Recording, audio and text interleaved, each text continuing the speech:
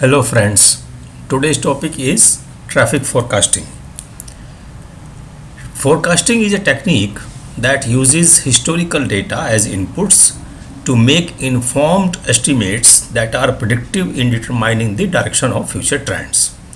So it is like this, that if you know the past trend, you can estimate the future. If you extend this definition to traffic forecasting, it is the study and estimation of traffic volume and the number of vehicles or people that will use a specific type of transportation facility in the future. And this forecasting the future traffic is very necessary to provide the best level of service in long term.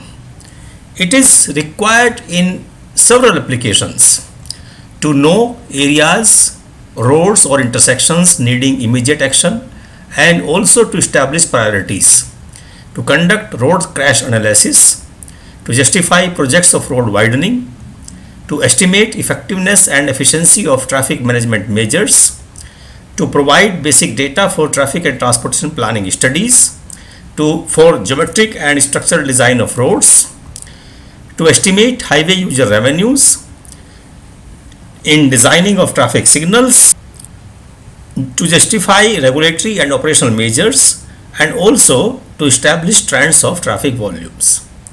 And different factors which govern the traffic growth in an area or in the region are mainly two: economic regions and demographic regions. Economic regions include gross national product (GNP) or GDP, per capita income of the people, vehicle ownership, agricultural output or industrial output. Whereas demographic factors are population and rural and urban mix of population in the area. There are three approaches of forecasting the traffic. Number one, based on past trends and extrapolation. Number two, based on econometric models.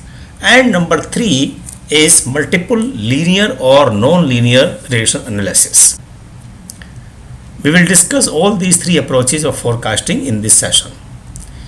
Now, based on past trends are valuable guide in determining the future trend, and they can be established from a variety of traffic growth indicators like traffic flow from census, vehicle registration, or maybe fuel sales.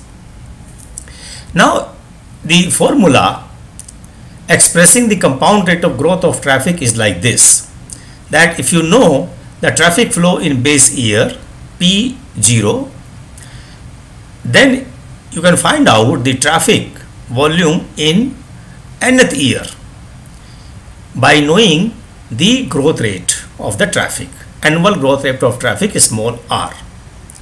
And if you take log of both sides, that this equation can be written like this: log of Pn is equal to log of P0 plus n into log of 1 plus r. Now, since P0 is known, so this becomes a constant, and therefore this equation can be rewritten as y is equal to a0 plus a1 into n. Now, y is log Pn here, a0 is log P0, and a1 is a coefficient which is log of 1 plus r. Now, for example, the 10-year data on traffic flow at a census point is given here in this table. Calculate the annual rate of growth. So if you take, let us say, from year 2011 to 2020, the traffic flow in PCU per day are given in this table. So if you redraw this table, that year is taken in n, 2011 is taken as the base year, and therefore this becomes 0, and 2012 becomes n is equal to 1, 2, 3, 4 and so on, and these are the traffic values in PCU per day. You take log of this traffic, that becomes y, log of p, and then when you establish a relationship between y and n, then you can draw a regression line here like this, and the equation of this line will be on x-axis you have the year 0 to 9, and on y-axis you have log of p, that is log of traffic.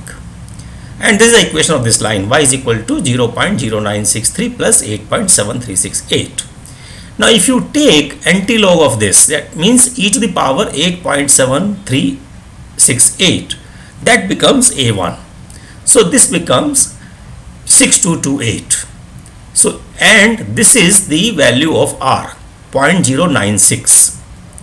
So 1 plus r will be 1.096. So equation becomes p is equal to p0, that is 6228, into 1 plus r, that is 1.096 to the power n.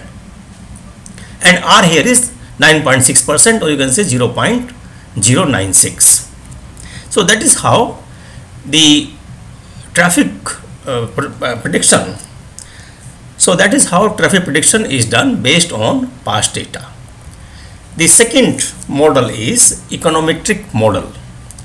Now, if the past data is available on traffic for a number of years and the corresponding data on some economic indicator such as GNP or GDP is also available, then this data can yield an econometric model of this nature, that log of P is equal to A0 plus A1 into log of GNP. Now here it can be GNP or it can be GDP also. P is the traffic volume, GNP is the gross national product, and A0 is a constant and A1 is regression coefficient.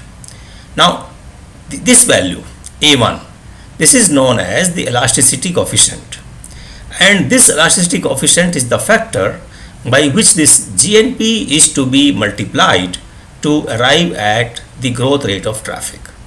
So I again take the same example, that the time series data on traffic volume in millions and the GNP of India in billions of US dollar are given in this table. So you have the data from 2011 to 2020, again 10 years data. Determine the possible rate of growth of traffic during the year 2020 to 2025, assuming that GNP of the country will grow at the rate of 6%. So let us make a model between traffic and GNP. So you redraw this table again. So here you take a year and this is the traffic in millions. So you take log of this value 127.7, ln of this value is 4.849, and similarly you know the GNP value for each year, you take log of GNP also. Now establish a correlation between log of P and log of GNP. So this correlation will be like this, that log of P is minus 6.699 plus 1.556 log of GNP. So this is the elasticity coefficient. Now here it shows that the GNP should be multiplied by 1.556 to get the traffic growth rate. So traffic growth rate in 2020 to 2025 will be this value multiplied by growth rate of GNP. So if GNP is growing at a rate of 6% during these 5 years, then traffic will grow at the rate of 9.334%. So that is how traffic growth rate is established by econometric model. The third approach is multiple linear regression analysis, or this is also a part of econometric analysis. Now here the traffic growth is seen as being dependent on certain economic and demographic indicators, and these indicators can be at state level or it can be at regional level. At state level it can be population, households, employment, vehicle registration, GDP of the state, per capita income, oil prices or oil consumption. Similarly at the regional level it can be population, it can be household, it can be employment, it can be vehicle registration, and it can be per capita income also. In fact same parameters which are listed here can be here also, but these parameters in that case will be at regional level, whereas if you are predicting at state level, it will be, the parameters will be taken at state level.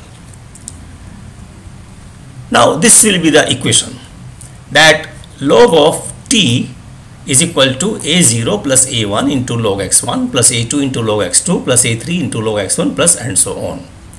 Now here T is total vehicular population and x1, x2, x3 are the econometric parameters as I explained earlier, and A0 is a constant and A1, A2, A3 they are called regression coefficients. So these coefficients will indicate the elasticity of each of these parameters. That means how the total vehicular population will increase with respect to these parameters that will be dictated by the value of A1, A2, A3 and so on. Now general practice which is adopted in India is to collect 7 days traffic count twice a year on national highways and 1 to 3 days on other roads. And 3 techniques are generally followed for traffic projections. Past trend data. Now in this case, records over the past 5 to 10 years are collected from NH division or respective PWD departments, and this data is the base for observing the traffic growth of the present scenario, and the same trend is used to predict the future demand as we have discussed in the first case. And this method is generally adopted at feasibility assessment stage. The second approach is vehicle registration. Now in this case, data is obtained from motor transport statistics of India, and based on this data it is possible to predict the growth rate of vehicle registration of each individual vehicle type through regression analysis. So here also the past data which are available on registration of vehicles is used to predict the future number of vehicles. Now this method is also adopted at feasibility assessment stage. And the third approach is elasticity of transport demand. Now here the projected future traffic incorporates analysis of some of the key socio-economic characteristics and rate of change expected during the study period in the project influence area. And this technique is generally used at detailed project preparation stage while preparing DPR of the project. So these are different methods of traffic projections or traffic forecasting. Thank you very much friends for watching this video.